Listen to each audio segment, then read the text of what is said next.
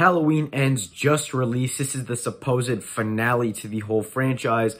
I'm going to give my thoughts. Real quick before we get into it, I do want to say hit the subscribe button down below. It does my channel a lot of good. If you like what you see here, please do hit the subscribe button and comment. What are your thoughts on the Halloween franchise as a whole, this new trilogy, and then this specific movie?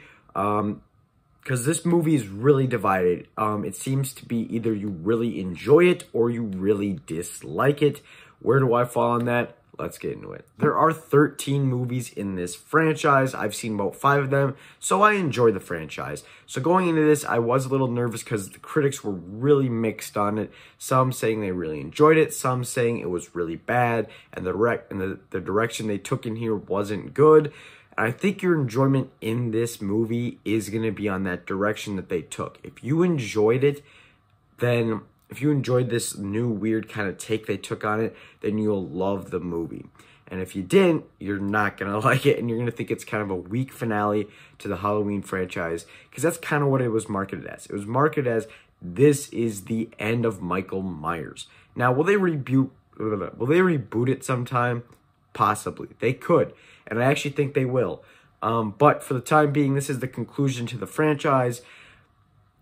I liked it. I know a lot of people don't like it. I enjoyed it. I thought Corey as a character was interesting, and I thought what they did with his character in this movie worked as a character study. And I know a lot of people were saying that they don't like this character because he's new and they don't know him. And I think, while that is true, I think this feels kind of like its own movie. And while it does take place after Halloween Kills, it does feel kind of self-contained for some aspects of it, like with Corey and Laurie Strode's granddaughter. That whole thing really feels kind of self-contained in the movie, and I enjoyed that. I enjoyed that it felt kind of like its own thing.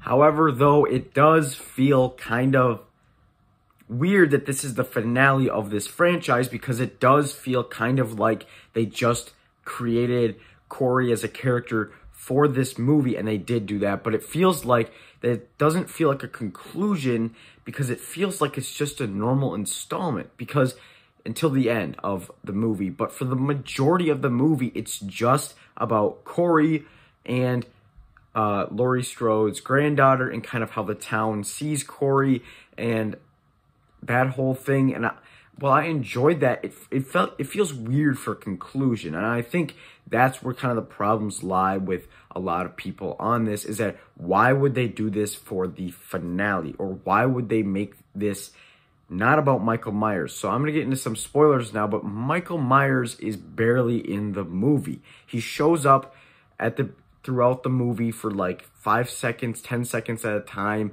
He's barely in the movie. And then at the end, we get of course, the end fight with Laurie and Michael. And that's not even that long. Most of that fight is actually Corey dressed as Michael Myers. And then when he gets in there, it's over pretty quick.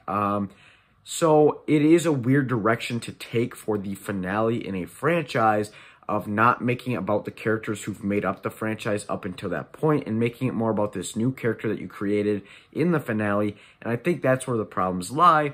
I still enjoyed it, and I still really kind of liked Corey's character until a certain point. I thought that what they do with this, he's very well written for the most part. I think what they do with this character works well, and I think that's how you can carry out the rest of the franchise, is different people putting on the mask. Kind of like Scream. I don't know if I really want them to go there, but I feel like they could go there. This movie is a mixed bag, because it is a finale, and it should feel like a finale to the franchise, and while the last 25 minutes does, the majority of the movie doesn't. And I think that's a problem. There aren't a lot of stakes, and the movie's not very scary. I still enjoyed most of it, though, and I really kind of like to see Corey's transition from kind of a misunderstood guy to just a psychopath, and I think that was really decently written. This movie's a mixed bag. Tell me your thoughts down below. What did you think on it? I'm going to give Halloween Ends a 6 out of 10. Is it a good movie? note. I enjoyed parts of it though. Tell me your thoughts down below. As always, you can hit the subscribe button right now and check out some more videos right now.